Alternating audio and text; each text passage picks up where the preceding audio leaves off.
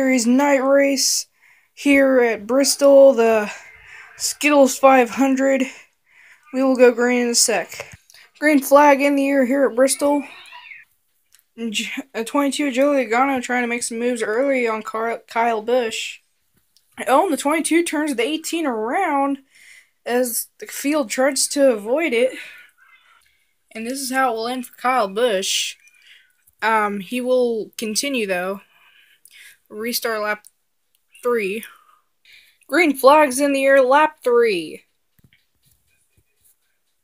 The lower lane just isn't going as Eric Almirola goes a lap down because of the low lane not going, so I'll see how this goes.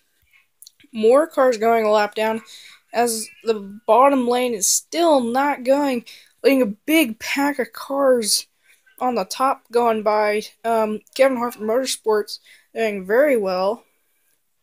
And, yeah. Almost the entire low lane is a lap down as Greg Galding is putting them down. Lap 4. There's the battle for the low lane to stay on the lead lap. Bill Elliott just battling it. Lap 5. And trouble in turn 2.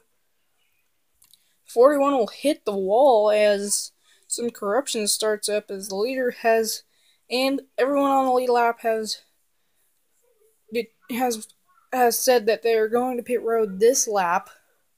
A lot of cars with damage after that. A 94 trying to get his lap back as the field starts to even out. And they're coming into pit road as some major mix-up there in the back. This isn't even for the lead. Oh, and crash on pit road. Everyone's avoiding it, and this looks bad. Everyone in pit road is going to lose their spot to the high lane. They'll restart in the back. They will come out in the back. So pit road is closed.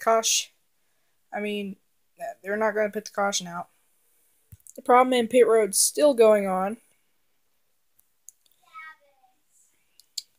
Looks like the field's starting to mix up as the leaders, the cars in pit road will now go a lap down, which includes 23, the 14, the 41, and the 10, and 22 will manage to stay on the lead lap. Well, actually, no.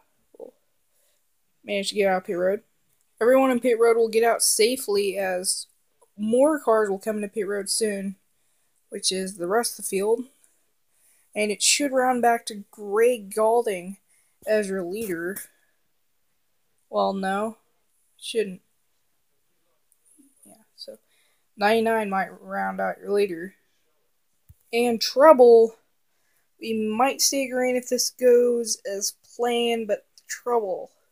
And they save it, but another crash will put out the caution, which will not hurt either. Which will hurt Jeff Burt, which almost hurt Jeff Burton, who almost went into pit road. Might cost him a spot, though. So everyone's going to go to pit road, except for a few guys. I think only, and since Greg Galding only went one lap down, he will get the free pass. And everyone else will take the wave around. That's 2 laps down. So, coming to the green next. With 2 laps to go. We'll have to see what happens. Green flag in the air, 2 to go. And the 99 will fall back a bit. White flag is out.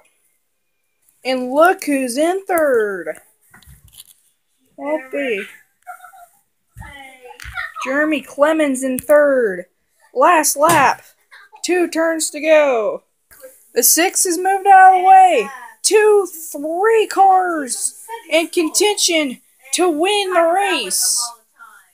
They're 3 wide on the last lap as the 72 hits the wall. Will stay green. The 6 gets loose off the rear of the 12. And this is how the race will end.